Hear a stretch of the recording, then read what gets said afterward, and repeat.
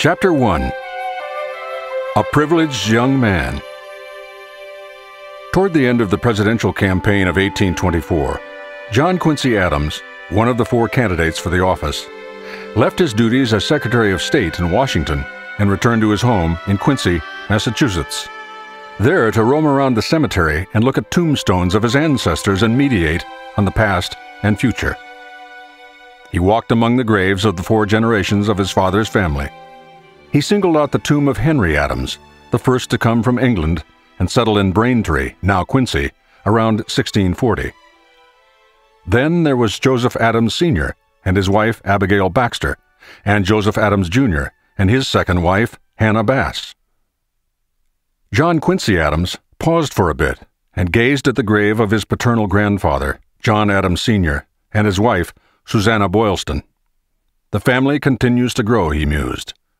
Now in 1824, there were three succeeding generations of male Adamses still living.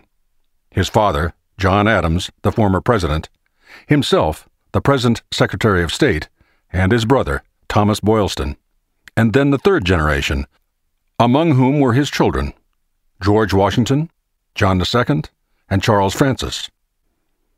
Pass another century, Adams noted in his diary, and we shall all be moldering in the same dust. I wonder, he added, who then of our posterity shall visit this yard, and what shall he read engraved upon the stones?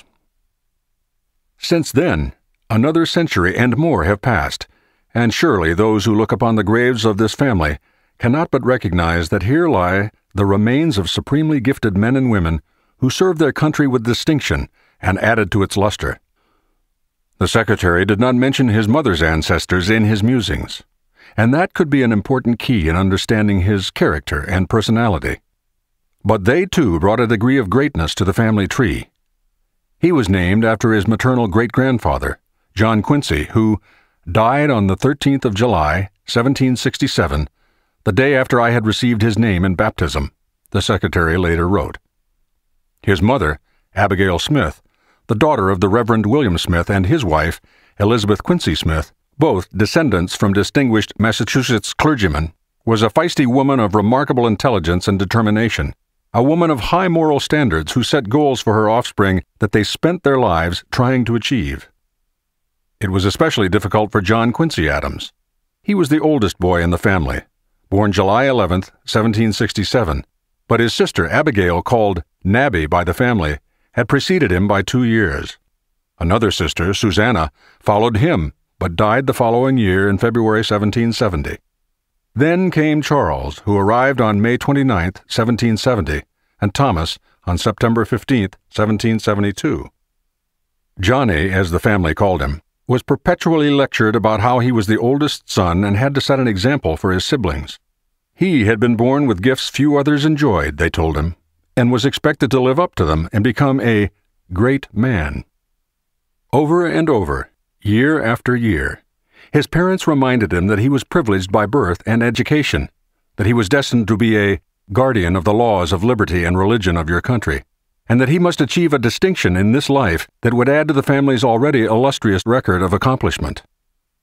Abigail actually took Johnny to Bunker Hill on June 17, 1775, to witness the famous battle so that he could better understand the price of freedom and the trials necessary to gain and defend it. He was all of 7 years of age. Years later, he still remembered Britannia's thunders and witnessed the tears of my mother and mingled with them my own, over the death of a dear friend of my father, Dr. Joseph Warren, who fell in the conflict. It seems unbelievable, but this young boy was made to stand and watch the killing of men he knew. It must have been traumatic. From that moment on, Abigail taught me to repeat daily, after the Lord's Prayer, before rising from bed, the Ode of Collins on the patriot warriors who fell in the war to subdue the Jacobite rebellion of 1745. What a terrible burden to lay on a child.